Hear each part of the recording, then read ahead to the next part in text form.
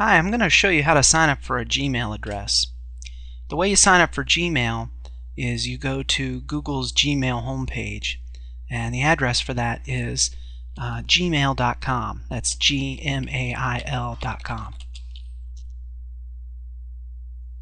Here we are at the Gmail sign-in page. You notice there's this link down here for sign up for Gmail. I'm going to go ahead and click that now. Okay, first step, provide our name.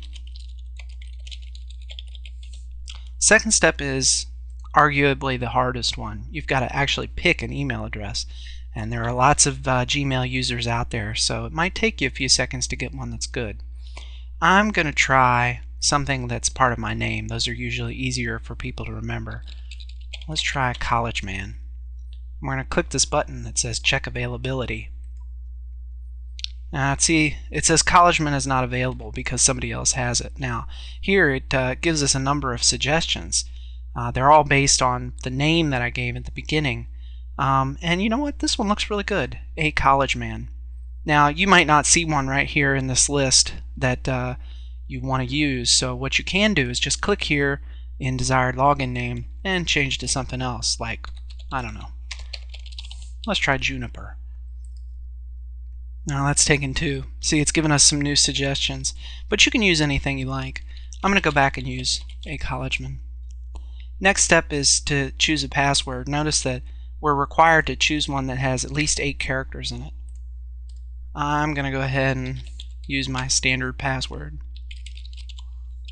Notice as I'm typing my password, Google is kind of analyzing it here and telling me whether or not it's a good idea. See, that one, this one is too short. So if I add some more characters, like so, now it's a strong password. I'm going to repeat my password here in this second box. Remembering me on this computer allows the Google website to remember who you are. So rather than having to use your username and password to sign in every time, your computer will recognize you and automatically log you in. I don't like that option so much because it can be insecure. Even on a personal computer that's in your office, somebody can sit down and sign in for you as if they were you. So I'm going to leave that unchecked. The web history option is a service that Google has where they actually monitor how you're using the web. It helps them to analyze how people use the web, and it's completely optional. They keep all the data anonymous, so I'm going to go ahead and opt in. You can choose whether or not you want to stay in. This next step is for choosing a security question. Now the security question is what you're asked if you ever forget your password. Google will present one of these questions to you, or you can create your own. I'm going to choose what was your first phone number, and I'm going to make something up. Can't have you all know what that is.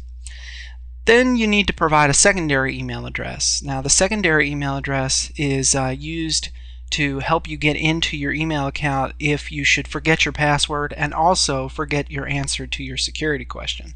So you should provide something that you have access to. If you don't have another email address, you don't have to provide it. I do have one, so I'm going to provide it now. This next step is, of course, location. That's pretty self-explanatory. The word verification is a way for Google to make sure that only human beings are signing up for Gmail accounts. There are a lot of bad programs out there that would like to sign up for Gmail accounts, and this is Google's way of making sure that doesn't happen. So I've typed the word that was printed in the image right here. And the final step is agreeing to the Google Gmail Terms of Service. It's pretty basic stuff.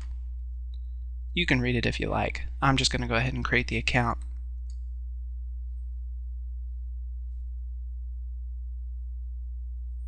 And that's it. Now I have a Google Mail account. I can click here, I'm ready, show me my account, and it'll take me right into Gmail.